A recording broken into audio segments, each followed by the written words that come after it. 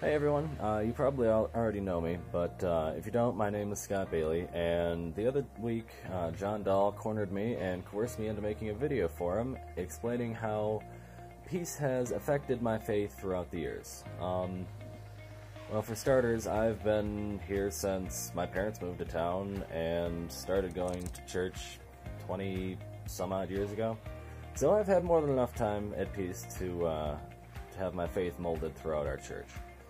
I did Sunday school and confirmation like all the other kids, and that was a good stepping stone to base my faith around. And peace has kind of always been there for the youth, more than just Sunday school and confirmation. It's been a hangout for students after school, before games, and way more than that. For me, it was a Bible study that was above the old sanctuary, where then youth director Matt did a Bible study.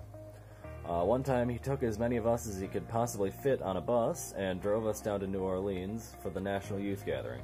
And he really went the extra mile for some of us, taking us up north a few times to the Boundary Waters on kind of a high-adventure Bible study out in God's creation.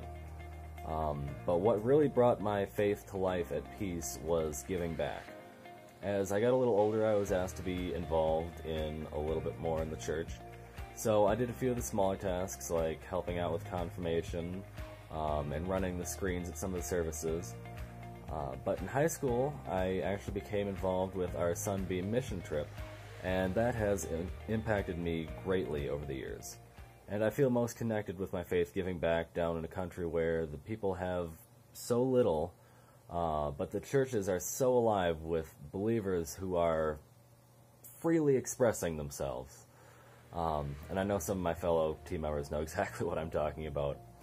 But in all seriousness, it means a lot to me to be a part of Peace's global outreach. I'm not going to pretend that over the years my faith has been the model of stability or commitment, but Peace and its people have made me feel that my faith will always have a home to grow and strengthen.